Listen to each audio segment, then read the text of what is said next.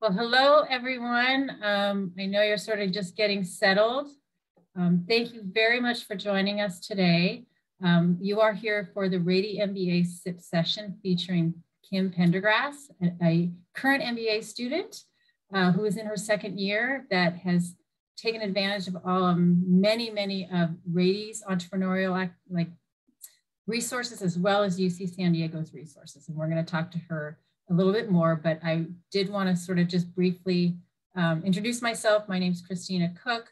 I am with admissions and recruiting here at MBA, as is my colleague Gerard Vinales, who's right next to me in a little upper left corner square. And he too is with admissions and recruiting. So this session will last approximately 45 minutes. You will have time to ask questions at the end. You can also ask questions throughout, but if you do so, please raise your hand, and you have the option of asking in the chat as well. We'll do our best to answer them as we move forward. Again, the SIP session really is just a chance for you to get a better sense of who we are and a little bit of our culture, but also get to see the inside of what happens, at an MBA program, specifically at Rady.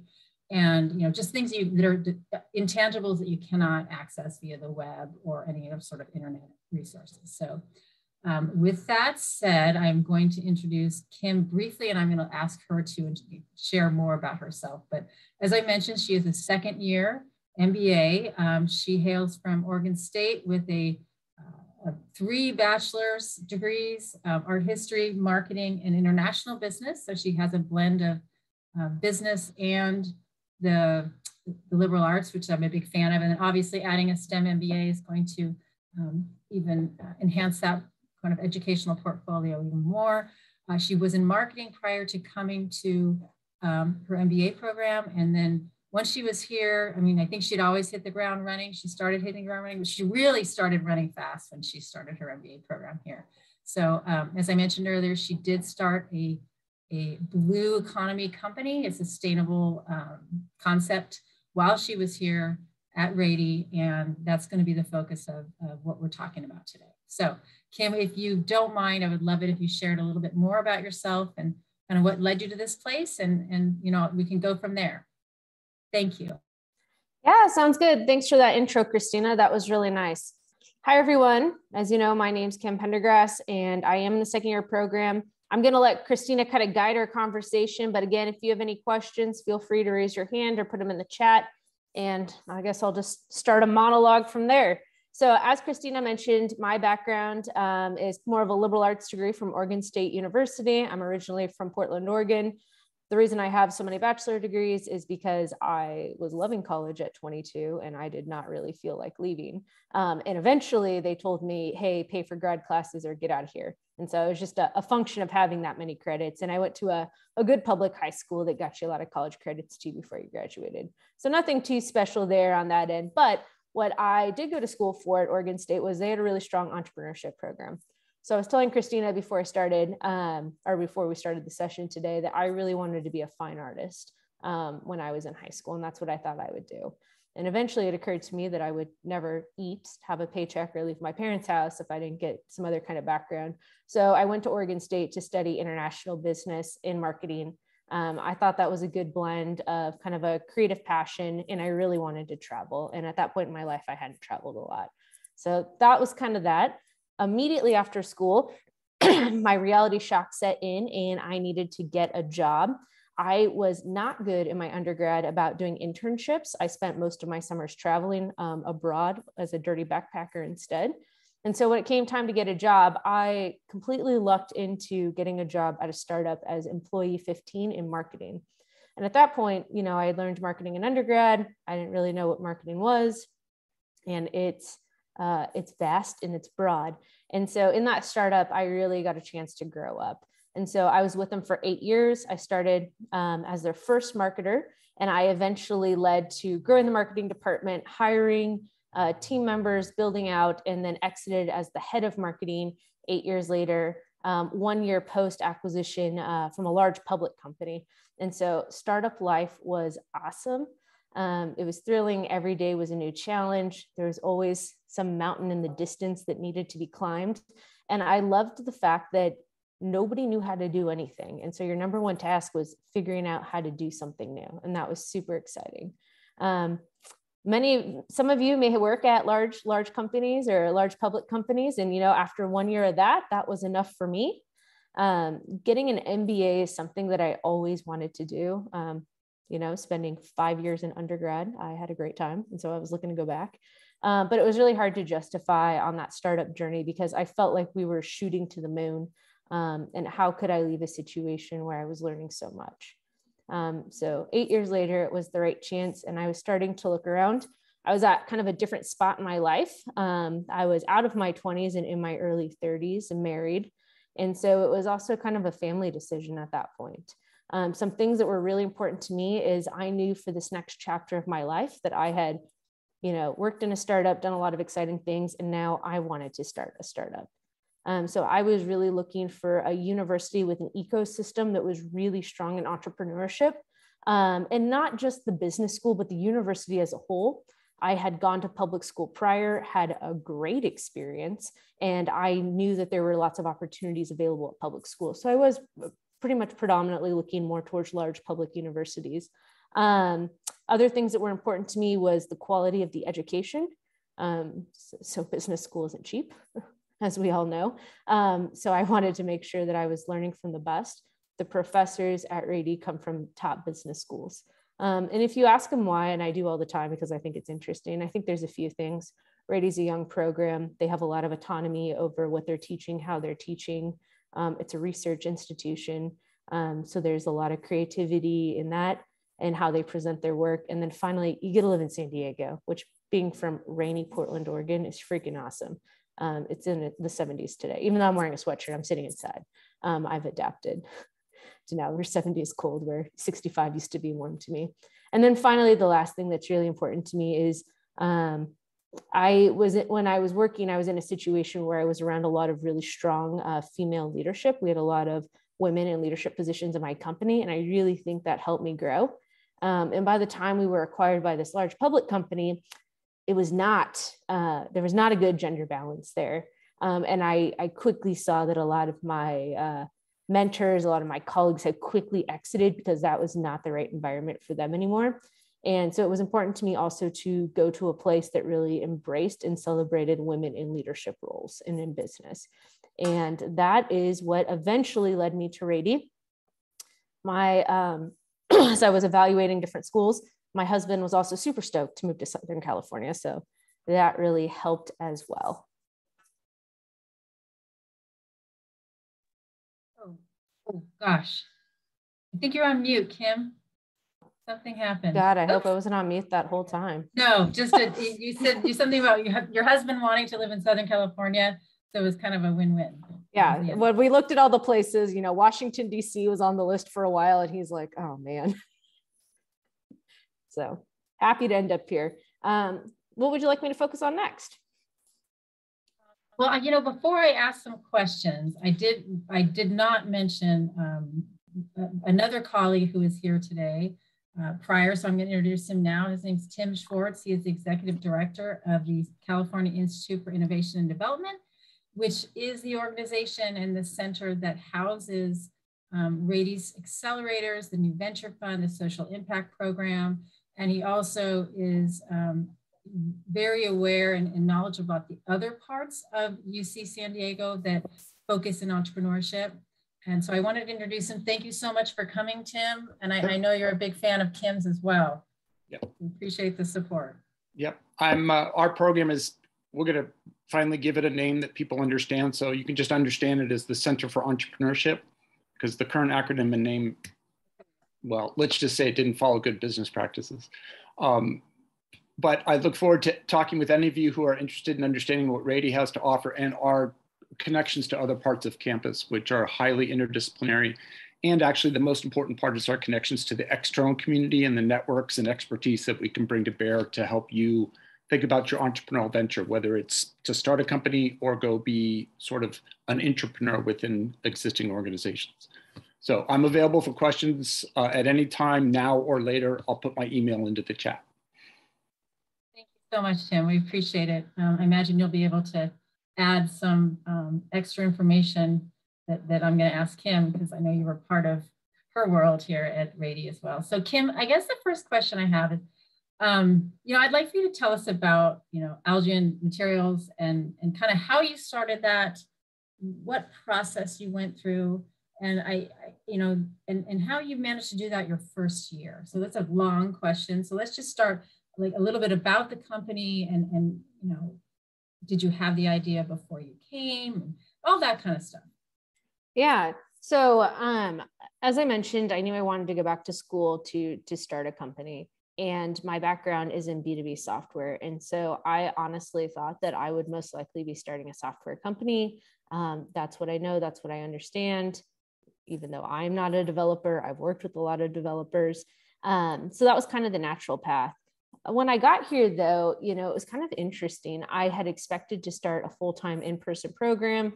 Thank you, COVID. That quickly got derailed and we were online. And, I came from an office environment where we were in person. And so it was difficult. It was difficult for me, definitely. It was much more intentional in making connections. And finally, I started to break through a little bit more and talk to more people. And this was in the early days too. So before the vaccine, so people, were a little bit more hesitant to meeting up with strangers in person. And so I started talking to some of my cohort mates, and I met my co-founder, Rose Fine, who was also looking to start her own company. And funny enough, she kind of had more of a software background too. But we got introduced to kelp and seaweed by a cohort member of ours. So he was really stoked. He wanted big surfer, big ocean person, and wanted to start a seaweed farm, kelp farm. And I'm from the city. Farming does not sound exciting to me, so I wasn't too interested in that. But what I was interested in is what you can do with it. So as you know, it's in a lot of our food. You can eat a plain, it's additives, it's in pharmaceuticals, it's in fertilizers, it can be in biofuels. What I was really interested to learn is that it's in plastics as well. And so it seemed like a natural fit. I'd come from, in the environmental space, I'd come from a background in fintech, and that's really like printing money. And while, we're good at it, it doesn't really feel good. We weren't doing anything good for the world or for the environment. Having the opportunity to kind of take traditional petroleum-based plastics out of the environment is something that I feel good about every day. So I joined up with them. We joined a boot camp that was a 3-way partnership between the Rady School of Management, Scripps, Institution of Oceanography, and the Jacobs School of Engineering, and they kind of whipped us into shape. So you come in with an idea, and every week you have homework. It's not a class, it's not for credit, and we're with a whole bunch of other groups, and they kind of helped us start working on our business plan. And from there, it was good. We learned early on that our group kind of had some different ideas, and so we kind of split. And so my co-founder Rose and I continued on. We started Algeon Materials. And we have been going through a series of incubators and accelerators, building out our plan and what we're doing. And so I can give you guys some background. So what the company is it's using organic and sustainably sourced materials to go ahead and create a bioplastic that can replace those traditional plastics. So it's kind of a hard substance. And what we're looking at now is to go ahead and sell to B2B brands. We're thinking retailers and consumer packaged good companies, and really be an alternative for them in terms of their packaging and containers. Thank you very much. Yeah, so how did you first, so you since you met your, you kind of found your partners and then, kind of slimmed it down, but you met them through your cohort. So the people that entered the class with you, right? I did. And how did you find out about this kind of this triple partnership? How did you become aware of that? Because that isn't some, that's, I'm sure it's not just a flyer on the wall. Yeah, for one thing for me is I sign up for a lot of newsletters, honestly. And so whenever I'm reading about a program that sounds interesting or I want to learn more, the first thing I do is I sign up for their newsletters, and then I actually skim the emails when they come to me, which I've learned a lot of people no longer read emails. It's kind of interesting.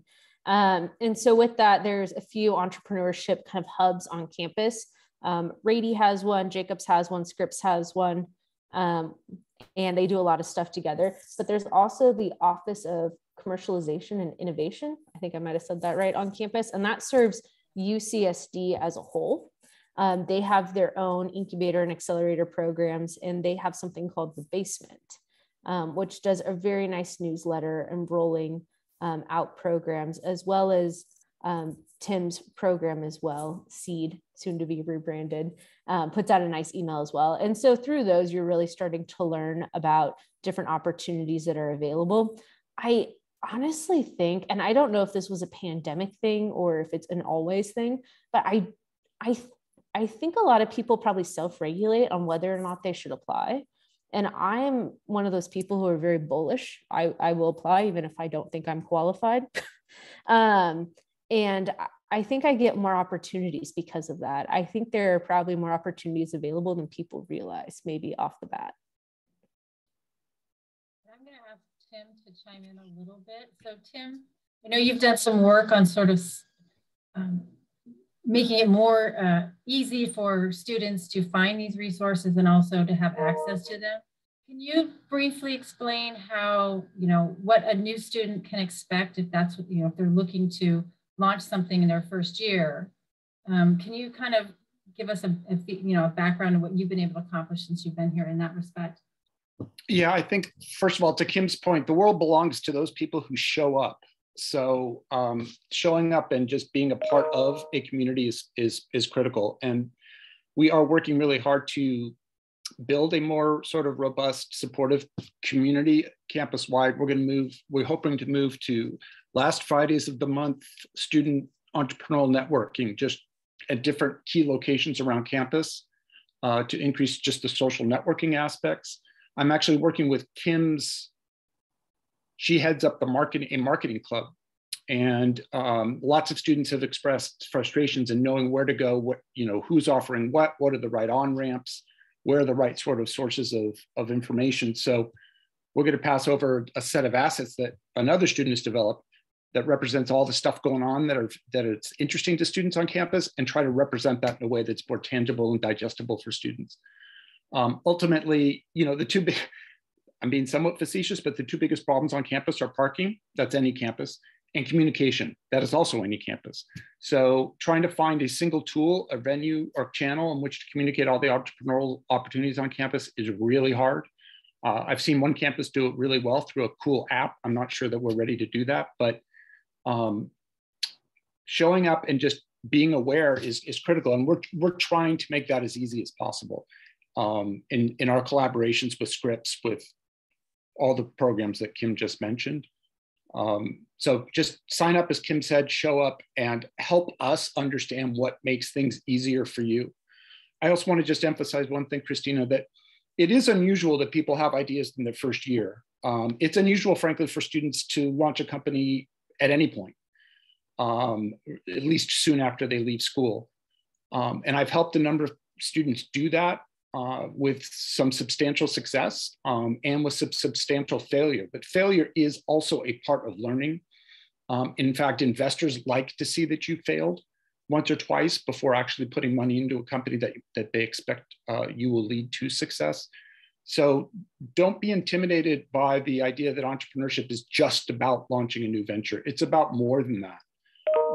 And we're trying to create as inclusive and welcoming a community for any kind of person, any background, any level of experience with respect to entrepreneurship and venture creation. Thank you very much. Yeah, I mean, so I hear you in that not every student comes in, but I guess my big question is, we have lab to market, and it sort of, sounds like, okay, we're going to go through year one, we're going to learn all this cool base curriculum. And then the second year I can really get going on this idea.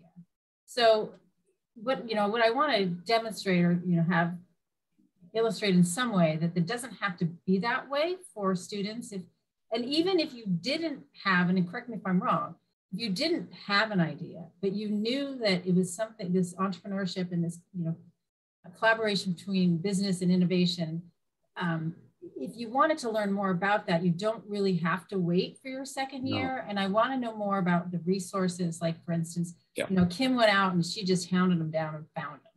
And not everybody's going to be like that. But, you know, if you had the, you know, if you're like, okay, listen, I know my first year is intense. And, you know, whether you're a full-time student or a flex student, there's a lot going on in your life. But you don't need to they don't need to work in partnership, the lab to market and then these other resources.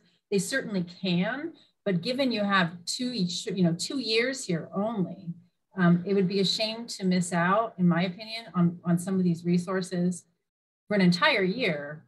And then only have one more year to do them, to, you know, the coursework and then the additional work. So one of the things that we expect to launch, maybe even pilot this spring, but we expect to launch in fall, is our 2 different levels of content provision, if you will. So right now, the smallest bite you can get to get a flavor for what entrepreneurship is about is a full class or a multi-week commitment, whether it's in the basement or even our programs, our startup programs. I'm going to be starting a series. It's called the Lean Workshop Series, where it's a la carte. You don't have to sign up for the whole series. You can come in and pick, oh, I want to understand investing.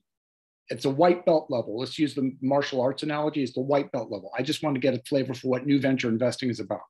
I want to get a flavor for what intellectual property is about. I want to get a flavor for what design thinking and design thinking's interface with entrepreneurship is about. The number of topics is wide, and that'll be sort of a white belt level training. And the idea is you come in with like-minded students. You pick which ones you want to attend. You don't attend those you don't have time for. So it's pick and choose. And then there's networking involved. I believe in networking for everything. The next level will be what I'm calling sort of the Catalyst Clinics. And the Catalyst Clinics, again, you pick which ones you want to come to, but they're green belt level content. So they'll dig deeper into a particular topic. So if you want to know more about what venture investing is about, we'll dig, you know, rather than the 6-inch, 1-foot level for the white belt, we're going to go 3 or 4 feet down and deep on a particular topic. These are going to be a la carte. You can come in, pick what you want. Now, all of that being said, I'm also talking to actually primarily MBA program, but other parts of Rady as well, that we may be able to stitch some of these together so you get credit for these.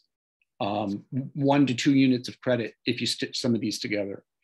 And then lastly, I'll share one other program that is actually, it's firing informally on all cylinders right now.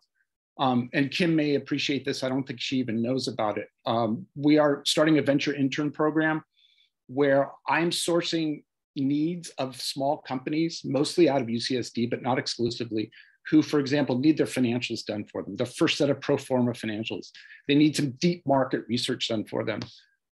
They need some accounting work done for them. So these are projects that the companies don't have bandwidth to take on themselves, but they're perfect sort of intern-based, tightly scoped projects for Rady students. So call it 4 to 6 weeks, 4 to 8 weeks, 4 to 5 hours a week. You might do it as a team. You might take it on by yourself, but we scope the project, put it out there. You raise your hand and apply. We put you together with a founder, ideally lay over a mentor over the whole project, and you dig in and do that work. Those, I'm hoping, I am providing very small, almost token stipends for those right now. I hope to be able to provide more funding. So maybe by the time you're here, those will be a little more generous in supporting your time on those projects. We are also looking at positioning those as independent studies where you can get credit.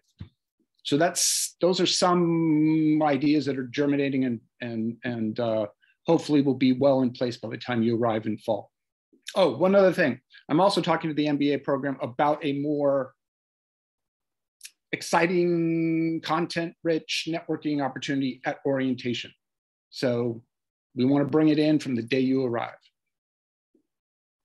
We would love that because we all know what networking means, and it's definitely a huge part of your MBA experience. And that's hopefully most of you recognize that. If you don't, you will, wherever you decide to go, hopefully here. Can I make one other point that I neglected and that you brought up? If you don't have your own idea, but you still want to be part of an entrepreneurial venture, there's a lot of matchmaking we can do with students in engineering that need that sort of business mind or business sense. There's even Rady students coming together, students from biology, students from the School of Medicine, students from Scripps. So even if you don't have that idea, but you want to be a part of a team, there's a lot of matchmaking opportunities as well. But just to clarify, if someone's like, listen, I don't have an idea and I don't want to be in a group, I just want to take this one class, the white belt level, they can do that, right? Yep. And that just even just one lecture, you want to come in for an hour and network after that, you just want to understand one particular topic, or you can take all of them. Like I said, it's a la carte. You come in for what you want. I want to address one question in the chat, then I want to get back to Kim. The question is, and this relates to what you just said, Tim, about the internships. Is it possible to combine a STEM and entrepreneurship kind of activities as an international student? And of course, it definitely is. We have a lot of international students with fantastic ideas, with an entrepreneurial spirit. What Tim was talking about just now, the internship, while you're in school as an F1 student, that does pose a few problems, but if we are able to get it to be a credit-based experience, you could easily take part in that. The issue with the F1 is that you're really only able to work after year one, unless you're on campus. And there's so much red tape to be able to try to turn something Tim's working into a campus job. But if we could do something like that, that's just a brand new thing I didn't even know about, but that would be fantastic. And as far as just, being an international student and taking part in these activities, there's absolutely no difference. All of these are available to all students. There was another question from Amit. I'll address that in a little bit, but I do want to ask him a few more questions. But yeah, Tim, you wanted to follow up? No, I was going to speak to Amit's question too, but go ahead. Oh yeah, do you mind? So I guess the question that I really want to ask is, I've been through my MBA program, granted it was 100 years ago, but that first year is particularly if you're not a business background, you don't have one, there's a lot to learn and it's intense. And, most of the time, what I hear, not just here, but people kind of put these extracurricular, i.e. not class activities, on the back burner because they're kind of overwhelmed with the classwork and, just the new environment. My big question is how did you manage to do all of this your first year, Kim? And I know it was remote, but still the workload may have even been more because you didn't have the opportunity to meet at the water cooler and ask questions. Yeah, it's an interesting question. So I came from working probably, I don't know, maybe 50 to 60 hours a week. And so I guess I was used to having a really busy full schedule. And I also lived near my family. So I had a lot of family time happening all the time as well.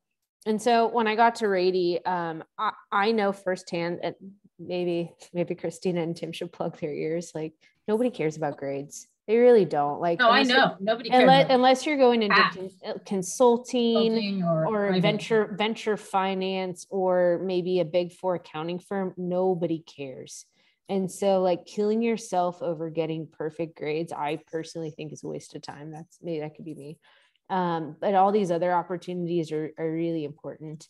And so looking for areas where you can grow a network, and especially like if things will, I don't know, I can't predict the future. I would personally prepare for hybrid for the next little bit. And so making sure that you can meet other people that you feel comfortable around. It's hard to build trusted relationships when you only meet people through Zoom. And all of those clubs, all of those socials, all of those weird meetups where you feel kind of awkward walking in the first time. I think those are incredibly important. And I would spend a lot of time on that. For me, I know like I block out time. So I have a class where I got to write a bunch of papers right now. And writing for me isn't particularly difficult, but I just block out time. I say, I'm giving myself an hour and a half to work on this, and that's it.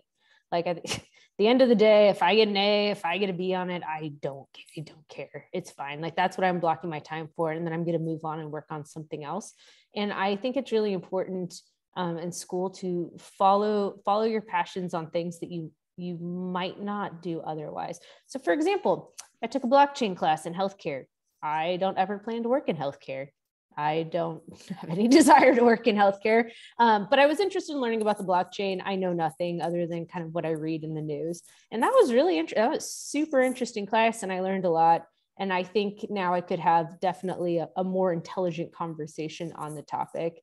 So I would recommend stretching and kind of going into areas like that. And honestly, as lame as it sounds, just like making the time to meet people and do things outside of just class.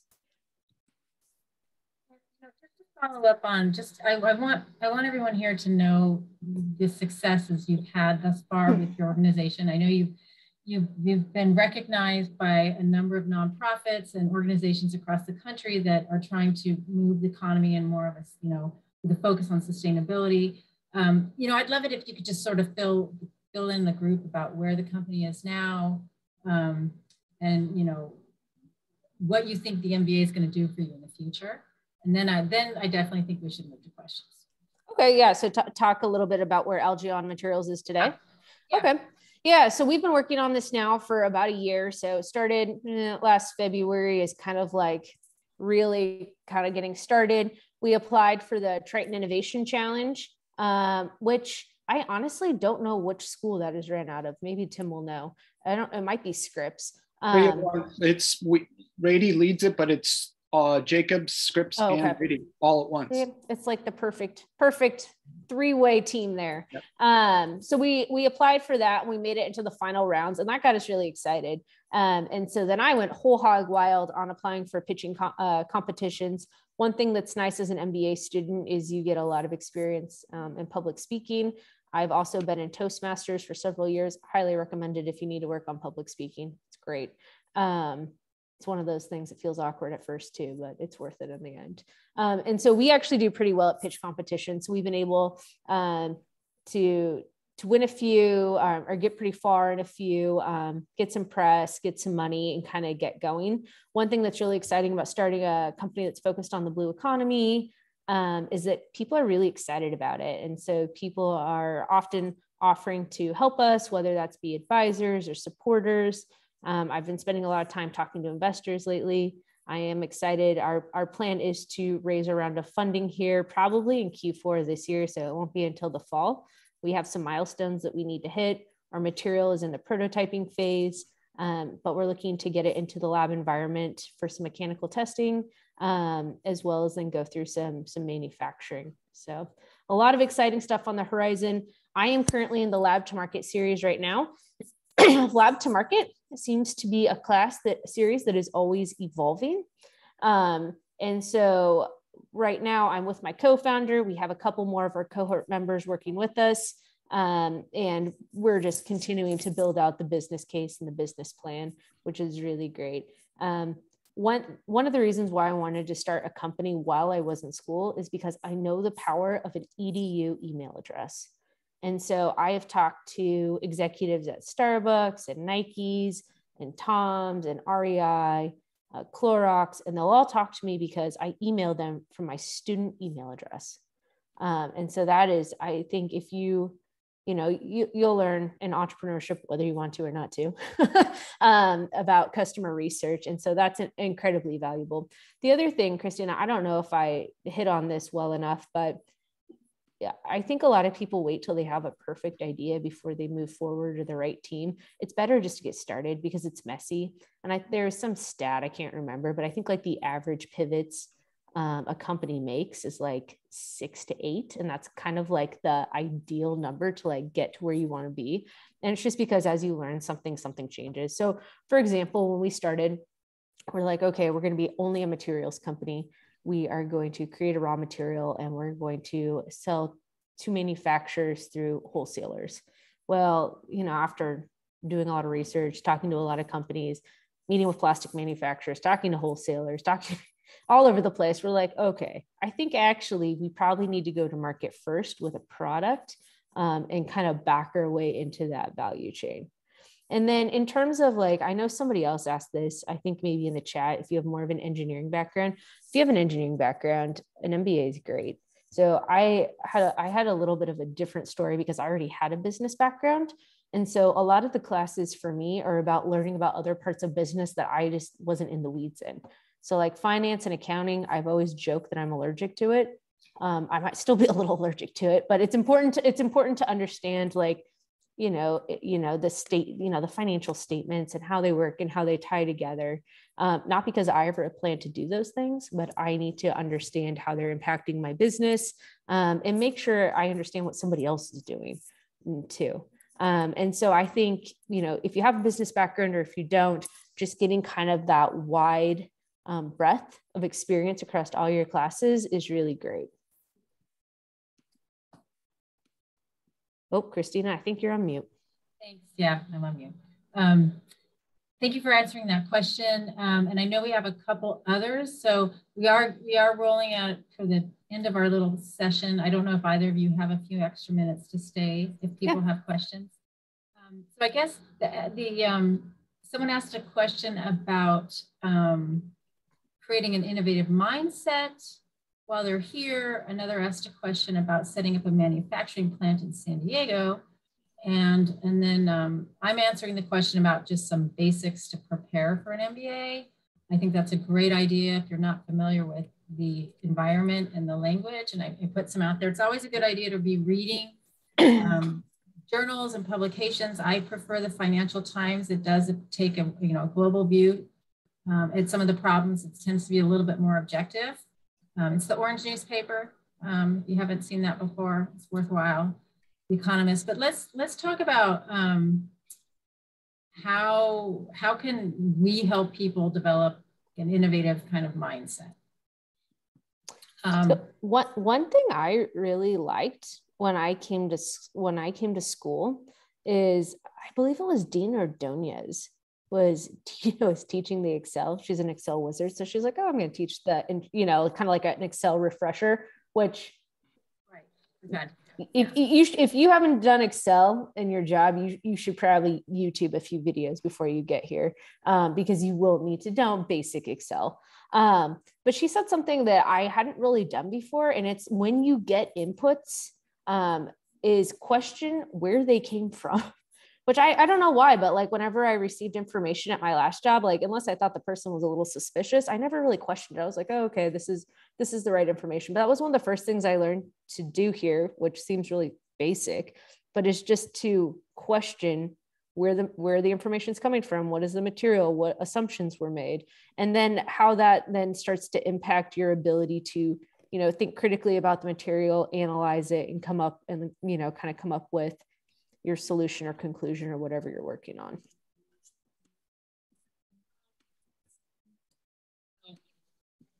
Kim, can you comment on I really don't know if I can comment on the manufacturing plant question.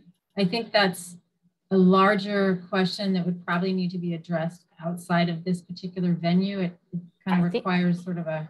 Yeah, I think you are setting up, so Kim, I guess part of that stemmed from what you said about setting up some, you have your prototypes and obviously at some point you're going to need to. Yeah, I think the manufacturing plant is super interesting. I can just tell you from the research I've done, there's a whole bunch of manufacturing plants in Southern California right now. There's all different types. I've been primarily looking for injection molding and plastic plants. So my guess is your question's a little bit more nuanced, and you might already have something in mind. But so I don't know, maybe I'll put my email in, and you can email me if you want. We can talk about that offline, but I do think that that's a bit of an interesting question. And then I did want to say something to Sergio, who was asking about being an international student. A lot of my classes are obviously with international students, and I don't know if this is true for the F1 visa, so I might be speaking out of turn here, but I know those students have been starting companies back in their home countries. And I don't think that affects the F1 visa. So like I took a class with a woman, we took an e-commerce class, excellent. If you also want to start an e-commerce business, highly recommend it. I took it, learned I don't want to start an e-commerce business, but she had taken everything she learned and opened up a business with her sister back in Saudi Arabia, which I thought was super interesting. Can I open a business in the United States as an F1 student? Can I also comment on a couple things? There are a lot of prototyping and makerspaces on campus. and there may be another one coming online soon, but there are several that are available to students. To the, let's see, where to go. Innovative mindset, Kathy, that's a phenomenal question. And that's at the core of what I try to convey and offer. It's not just about, as I said, entrepreneurship is a lot more than just about venture creation. It is fundamentally about a mindset. And that mindset it can be defined differently depending on who you talk to, but it's how you look at the world, identify problems, identify opportunities. And it doesn't have to necessarily yield dollars, right? It could be for social impact. Right? How do you look at the world and see problems, see opportunities, and approach solutions to those opportunities? How risk averse or risk taking are you? How resilient are you? How do you persevere in the face of challenges? How good a communicator are you? All of these factors play into an entrepreneurial mindset, in addition to many more. But that is, I think, key to any education, no matter whether it's an MBA or an MD. Frankly, it's to have an innovative entrepreneurial mindset, I think really does bear out well for anybody who's willing to look at things creatively. Thank you very much. I have a question from the audience, if you say that's not in the chat. Ted, would you like to ask your question? Yes, thank you so much. First of all, thank you so much, Kristina and Gerard, for organizing this. I really appreciate this. And Kim and Tim for your very insightful thoughts. My question is actually directed at Kim, but coming from an artistic background, I'm coming from the opposite side of you, where I've been working in the arts as an opera singer for the last 10 years, and during COVID built a business that sought to produce really high quality videos at an affordable rate for artists. And thankfully, during the last 2 years, we've collaborated with some of the largest arts organizations in the States. So that's been great, but I haven't, I don't have a business background, which is why I'm looking to do my MBA. And so I was wondering if you could answer by chance, how you transitioned into getting into the business mindset from the artistic side, and what that looked like for you, other than just going into like international business degree. Yeah. I think having an artistic background is an immense benefit. I think it allows you to see creative solutions where others may not, and it allows you to think outside of the box. So in transitioning to a business mindset, I think you want to be careful not to lose that edge of creativity you have, because not everyone has that. That is definitely unique. I threw a few links into the chat. I would start by catching up on some industry news and terminology. So, my guess is, looking at the group here, that many people speak multiple languages, which is an asset. And I think you learn, when you're learning a foreign language. I've been trying to speak Spanish for like 15 years, I'm at where I'm at. But one of the biggest things that feels really intimidating is when you don't know the vocabulary, when you don't understand the terminology. And nothing in business is rocket science, but people start throwing around these words and these acronyms, and you feel like an idiot because you don't know what the hell they're talking about. So I think one of the things you could really do to help yourself is to start learning the vocabulary, learning the terminology. And some easy ways to do that are to read some books. I used to read all the time, and now I feel like I don't have as much time anymore. I don't know why. So I listen to a lot of podcasts. So I would find some good podcasts that you could do, like maybe when you're doing chores or working out, that you can listen to kind of help get that. I also subscribe to a few email newsletters that are really brief, and I just kind of read them quickly through the day. My favorite right now is the Morning Brew. It's out of an MBA from Michigan Ross, who started it. And it's kind of turning into kind of a big media company now. But that will just kind of give you the highlights. And I think those kinds of things of slipping into a business mindset would be really helpful. And taking the time to reflect as you learn things too. So one of the great things about having experience, anybody who has experience here in the workforce, is you'll go through a class and you'll be like, oh, that's what happened. I remember I was in my organizational strategy class. We were talking about how organizations are designed or something. And they used the word, they're like, oh, a matrixed organization. And I had honestly never heard that.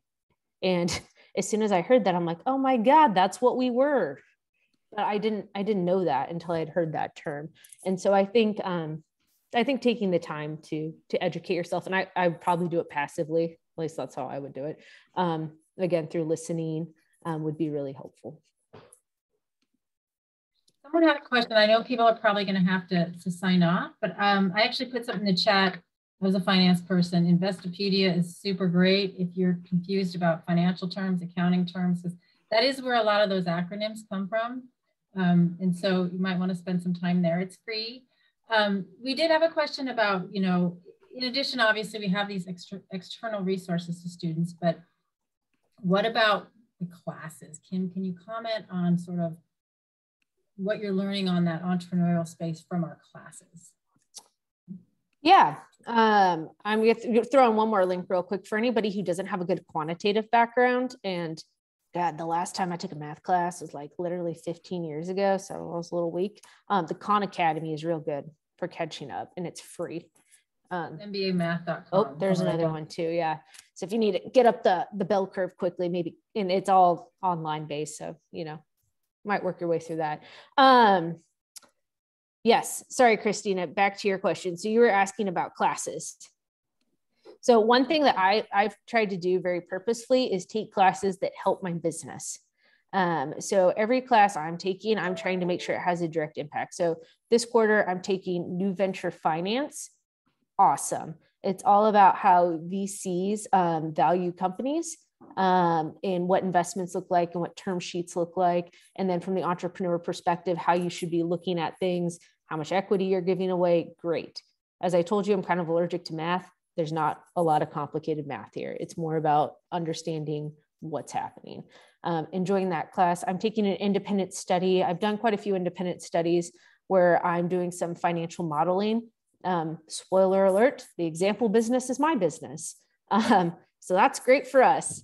And we're working with an accounting professor, Eric Floyd, who's, I believe, might be the head of that department. Don't quote me on that.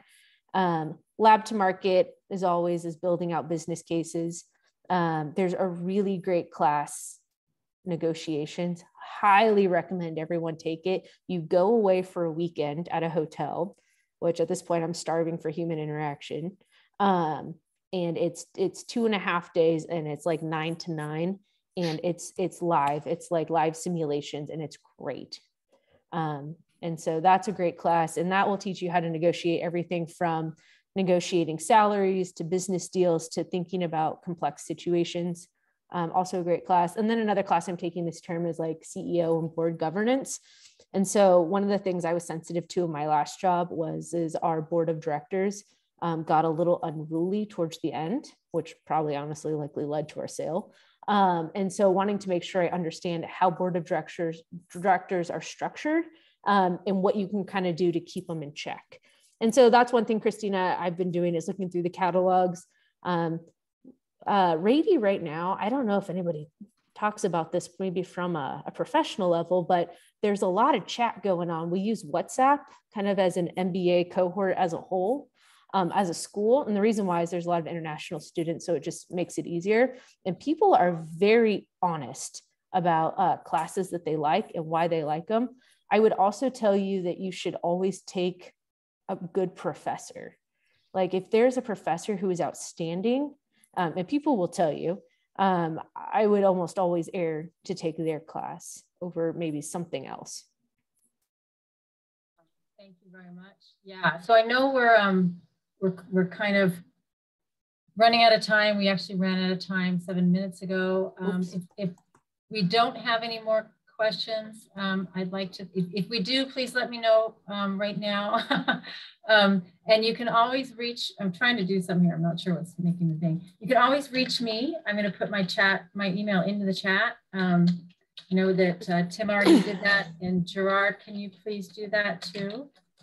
Gerard and I can both answer your questions about anything MBA related.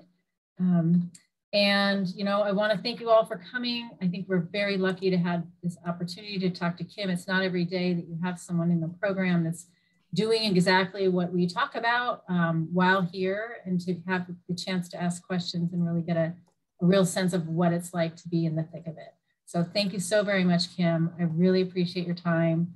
And Tim and Kim, I thank you too for your input and kind of rounding out the corners of our conversation.